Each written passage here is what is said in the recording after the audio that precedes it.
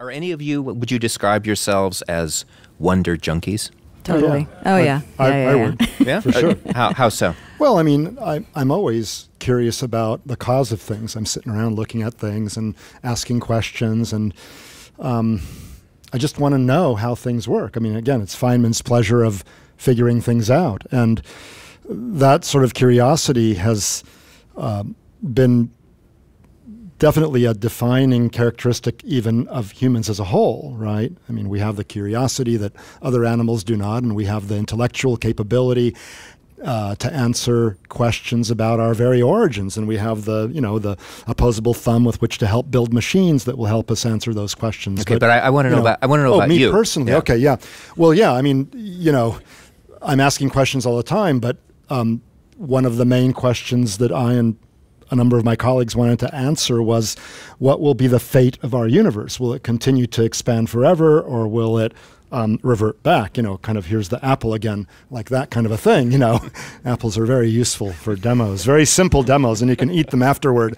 You know, so I could launch this apple at a speed greater than the escape speed of Earth, and if there weren't the technical difficulty of a ceiling here, you know, with a speed of more than 11 kilometers per second, it would keep on going away from Earth forever, always slowing down, but continuing to go forever. So in a similar way, the universe could expand for a while and collapse in on itself, or it could expand forever. And we wanted to know which of these will be the case in trillions of years.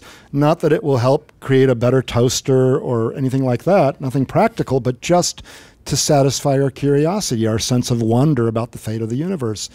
And to make a long story short, our measurements indicated that, in fact, our universe is currently speeding up in its expansion. It's accelerating. So it was like A, B, or none of the above, right? Static universe, A, B, C, or none of the above. And it was none of the above, and that was just a real thrill to discover.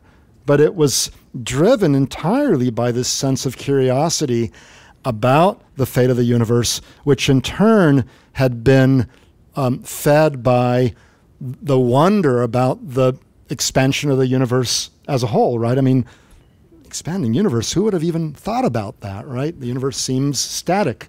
And indeed, most physicists thought that for the longest of times. But it's expanding. Hubble discovered that, and the expansion is accelerating.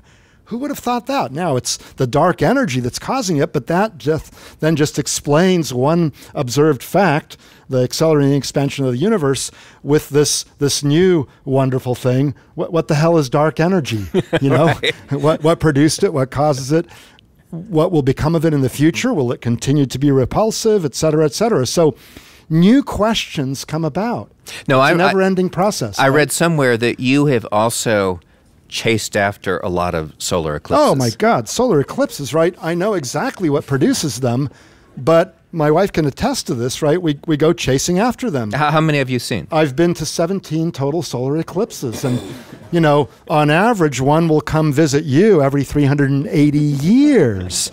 And I see Stephanie and Barbara here. Hi there, from our August 2017 trip that my wife and I organized.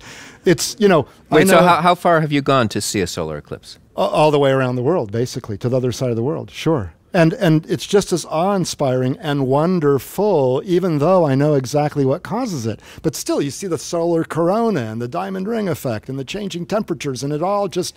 They're not just all the same experience? No, it's not. And because I know that it's not some dragon devouring the sun or the gods angry with us, you know, and we beat pots and pans, that's what they used to do, and guess what? It worked every time, right? The sun would reappear.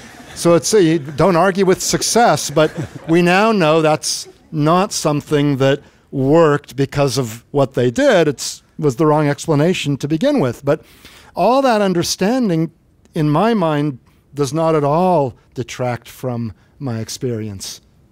I'm a total solar eclipse junkie, and that's almost, you know, synonymous with my being a wonder junkie.